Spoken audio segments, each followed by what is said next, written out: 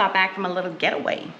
Kev's been off for the week, doctor prescribed, and we decided, let's go to Vancouver. It's nice and cool there.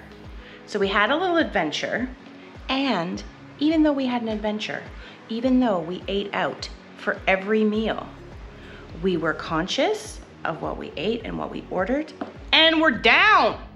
Who's down after a vacay? Who? Us. Since Kev has had this horrible health scare, he's obviously had to make different choices about what he eats. Much different choices. And he's not enjoying the awareness. However, he is 100% embracing the awareness, which I'm very proud of. It's been difficult. You go to a restaurant and you can't eat what you usually eat. No pasta. A burger is fine as long as it's wrapped in lettuce, which is not a burger. I'm not convinced a burger is fine, but whatever. It's yet to be determined. We are learning as we go many things about what each of us can eat. I don't have currently health concerns like this, but I am a very overweight 45-year-old woman with these kinds of things in my family history. So for me to not take this seriously would also be very foolish. And it is a little traumatizing when you look through a menu.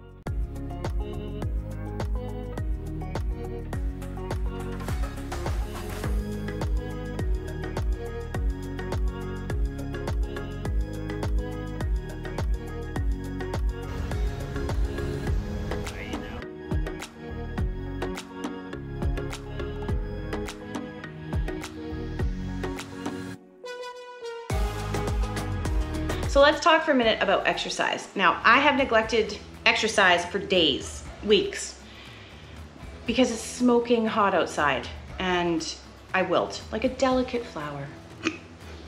But in Vancouver, we were able to exercise because the temperature was phenomenal, like 26 degrees plus a fresh breeze. So we rented e-bikes. And I know it's cheating to rent an e-bike, but when you're gonna go as far as we went, we were on the bikes for 4 hours straight. I think somebody at one point told me that if you exercise relatively soon after you eat, it affects your blood sugar numbers if they spike too high. And lo and behold. A basic walk in downtown Vancouver. Yeah, I'm still pretty tired. Well, I think you're tired because you don't normally walk, even in the best of health. But I mean, yeah, I suppose. I mean, jumping up and down off equipment all day is not the same as walking uphill in downtown Vancouver, and you could tell there was a difference in how you felt. Well, yeah.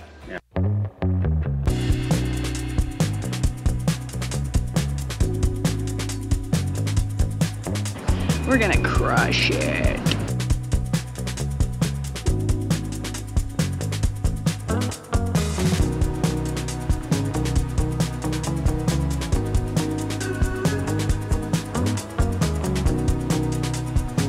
Say hi, Kev.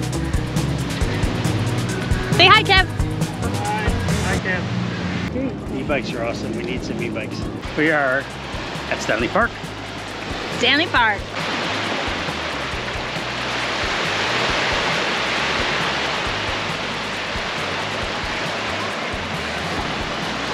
It's making me sleepy.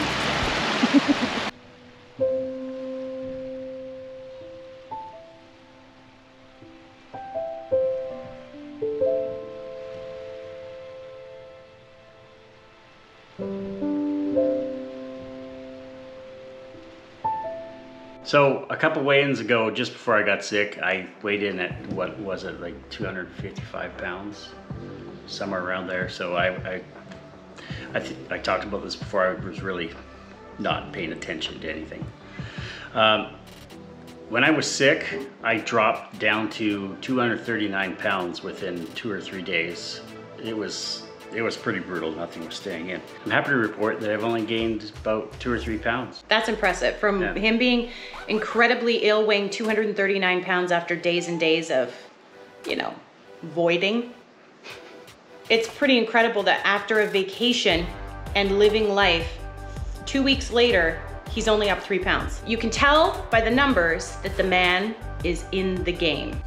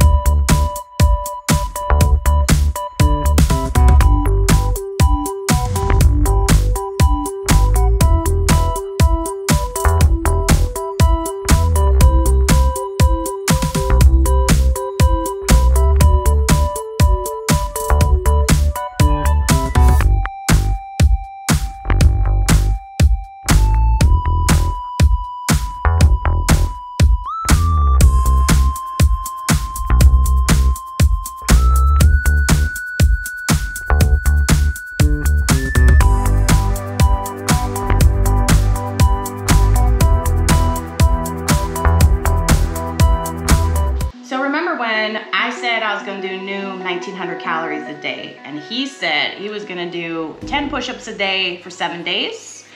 Well, The health scare happened immediately after we both made our weekly commitment. So needless to say, that hasn't happened yet, but it's back on the table for me.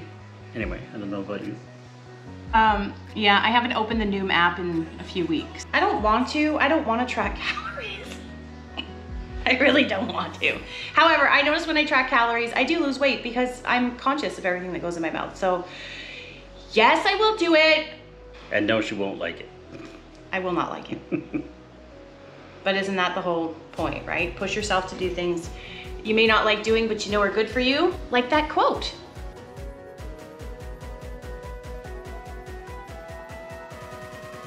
Thank you for everybody for the support that you've shown me and Janelle. It was very touching, and especially thank you to all the people who've reached out. We appreciate you. Thank you so much for your support and for watching our video. Because we're two cool cats you can't get enough of, let's be frank. That's Arriba! See you later. Did I just yell in your ear? No. Whew. No beating tonight.